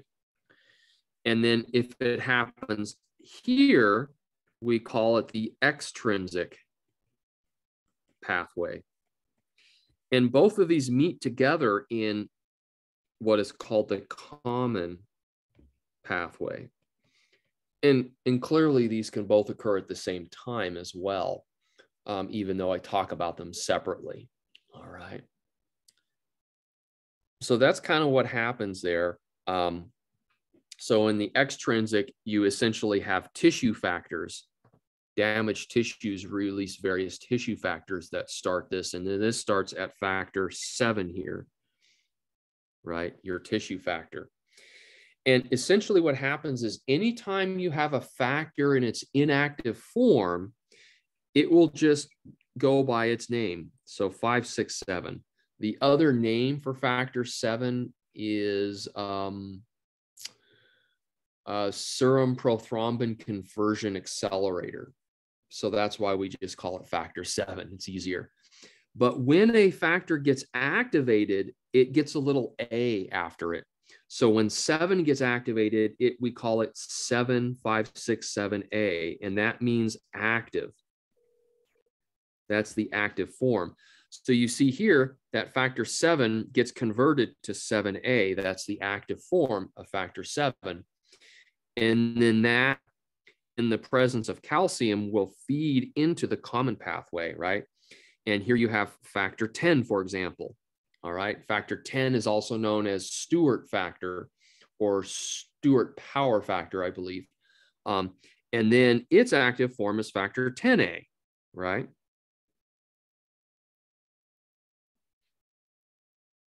Whereas over here with the intrinsic system, this activates 12, factor 12, which is Hagman factor, I believe. And then it gets activated and it becomes 12A. All right. And then it feeds in here. And then you have factor 9 gets converted to factor 9A. Or no, 11, excuse me. 11 gets converted to 11A, which is plasma thromboplastin. All right. And then IX is factor 9, gets converted to factor 9A, which is plasma thromboplastin. And then factor 8 gets converted to factor 8A, which is anti-hemophilic factor. So it should come as no surprise that certain types of hemophilia involve deficiencies of this factor. Other types of hemophilia involve factor 7 here. But you see, it's just one factor activating another, activates another, on down the line until you get to the final steps in this cascade. And the final steps are really thrombin and prothrombin in fibrin and fibrinogen. So factor 2 is what's known as prothrombin. And remember when we talked about the PT, the prothrombin time, that's actually what we're looking at, is the amount of time it takes for prothrombin to convert into a thrombin clot. All right. So prothrombin ultimately gets turned into thrombin, which is factor 2A. So thrombin is the active form of prothrombin. And whenever you see pro in front of something, pro just means that it is in its inactive form. For example, a pro drug is a drug that we give somebody that is inactive. And then after that drug gets metabolized, which is something we're going to talk about tomorrow, it gets metabolized into its active form, and we call that the drug. A classic example of this is acetyl salicylic acid, or ASA. When we give somebody acetyl salicylic acid, it is inactive until it goes into their body, it gets metabolized into salicylic acid. So the acetyl group gets cut off of it, and it gets converted into the active form of salicylic acid, right? That's an example of a prodrug. Well, that's what, so prothrombin is the inactive form of thrombin. Thrombin is the active form. And then fibrin and fibrinogen, factor 2.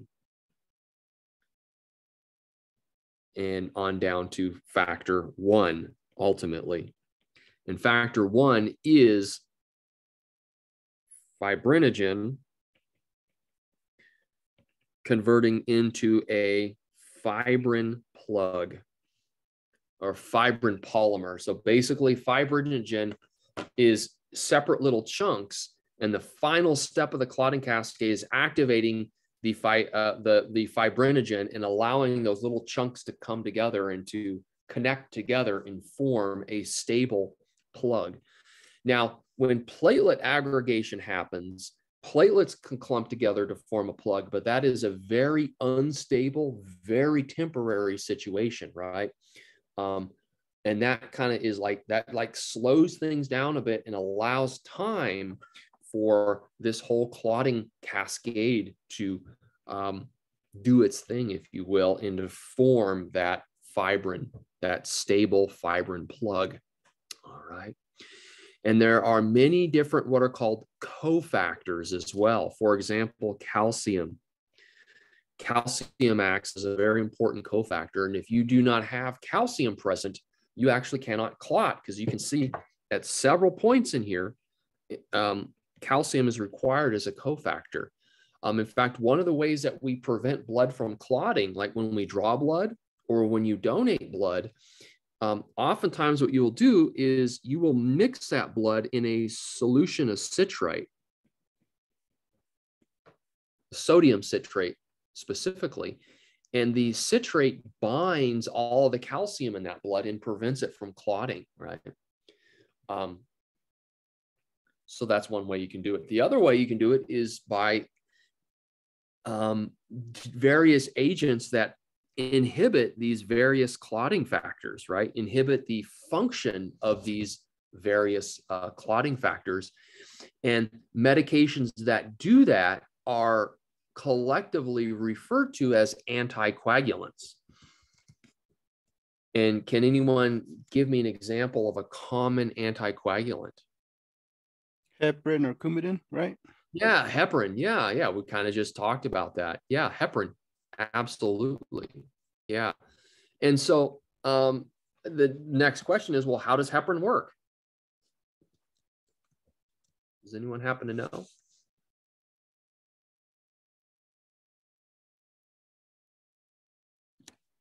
So would it basically be an adjunct for the, what would you call it, the intrinsic system? That way it kind of goes in with the thrombin and then turns into. So actually heparin works, well, heparin's fairly complicated. It inhibits many different kinds of proteins, but the most important is it inhibits factor 2A. So heparin works right here by preventing prothrombin.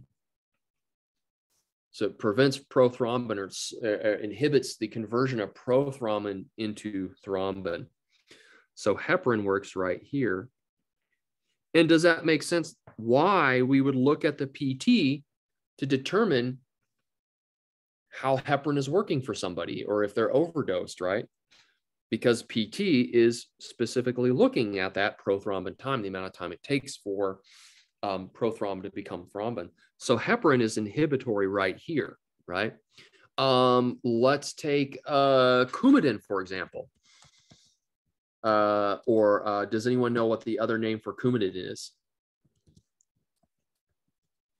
Plavix. Nope. No. Plavix is clopidogrel. What about Coumadin? Warfarin. Warfarin. Good. Warfarin. Yeah. Now, the way that Coumadin or warfarin works is it actually inhibits an enzyme that recycles vitamin K. And vitamin K acts as a cofactor, kind of like calcium. It acts as an important cofactor for the activation of various other factors. And so Coumadin works by inhibiting vitamin K synthesis. And that actually indirectly inhibits multiple other factors, such as vitamin K is required for prothrombin to thrombin, 7 as well. Vitamin K, this is a vitamin K dependent pathway. Let's see here, factors 9 as well, right in here. Coumadin is needed, and even factor 10, Coumadin is needed right here, or Coumadin, vitamin K is required there. All right. And then the newer agents, the so-called DOACs, are you all familiar with the newer agents? No. These are incredibly common, and they are actually replacing things like Coumadin. So the DOACs are the direct acting oral anticoagulants. And they work by inhibiting very specific clotting factors. A lot of them actually inhibit factor 10A. So let's see if I can find 10A right here. So a lot of the DOACs are very direct acting, like right here. So things like dabigatran, or Pradaxia is a trade name. Eliquis is another one. So Eliquis and Pradaxia, agents like that. And the reason that they are becoming so popular is that they are very specific. They, like Coumadin, it interacts with multiple different clotting factors. It's messy. It interacts with lots of different medications. Its therapeutic index is real narrow. These newer agents really are very specific. They're very specific, direct acting.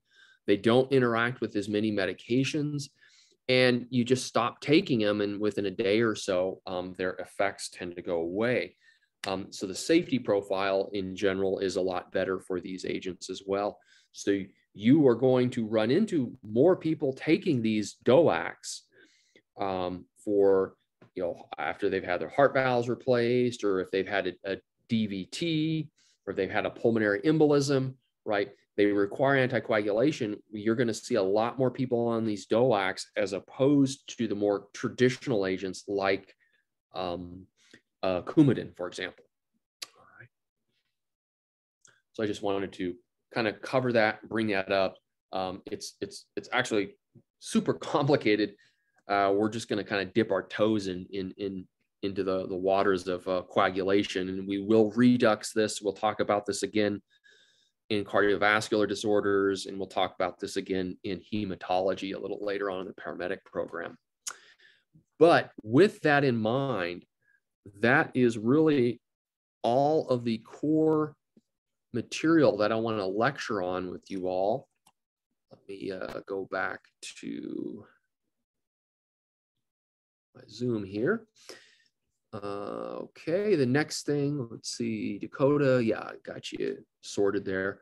The last thing I want to do before I let you all go is to make sure that you all can access the final exam. So what I'm going to do is just one more time, I'm going to show you where you all can find that and what it should look like. So let me go ahead and get into my screen share. Let me just get rid of these PowerPoints, or my computer's getting a little overwhelmed here. All right. So one more time, let me just share this. Make sure you all can see it. Okay. So you go into Platinum Planner, we log in.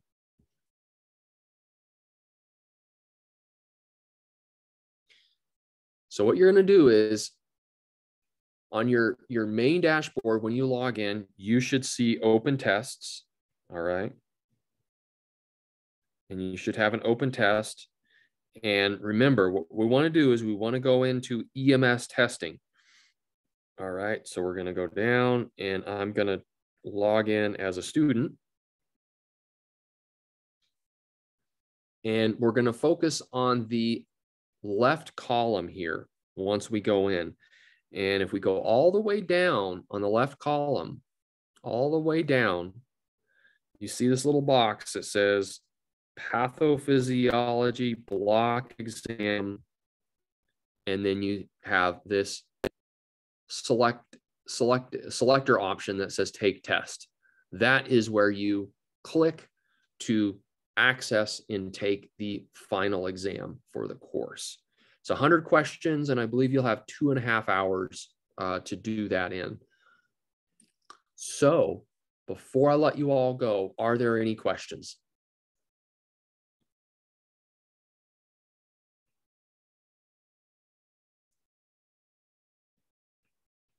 Okay. The other thing, you will see within the next couple of minutes, the pharmacology class open in Canvas. It will be available. You will want to at least get into the the very first module, start here, do the netiquette statement like you have to on every class.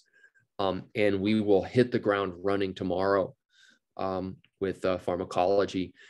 We will not have a lab tomorrow. It'll be all lecture tomorrow, but Thursday afternoon at 2:30, there will be a lab. And of course, I'll let you all know that tomorrow as well.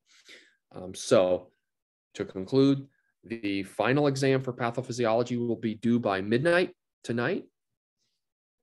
So please make sure that you can get it done. It's multiple choice, 100 questions. You have 2.5 hours to complete it. Make sure you read every question. You know what the question's asking. Look for special words like which of the following is the most, least, except, which is not, right? Make sure you read the questions and you actually know what they're asking before you go down to answer. And that's a lot of times just half the struggle is what is the question actually asking? What do they want? So before I let you all go, are there any questions, concerns, hints, allegations, or anything otherwise? So Coumadin needs potassium. Is that what you said earlier? No. Coumadin, no, it works by inhibiting the synthesis of vitamin K. Okay, I just missed that part. Yeah, it actually it inhibits an enzyme. There's an enzyme that recycles vitamin K. It inhibits that enzyme, and then that essentially inhibits the production of active vitamin K, and that vitamin K is needed as a cofactor to activate several other clotting factors. And so that's kind of how Coumadin works. Gotcha, thank you. Yeah, no problem. Any other question? Anything about, is everybody okay as far as the final goes and accessing it? And okay, well, thank you all so much. It was absolutely a pleasure. I love teaching pathophysiology, even though it is a tough class. There's a lot of content. I just love covering it. And I also like pharmacology. So I really look forward to seeing you all tomorrow morning. Take care. Be safe out there. Thank you, Chris. Chris. Thank you. Thanks, You're Chris. very welcome. Yeah, thank you all. Thank you. Take care. Let me see. Let me get this.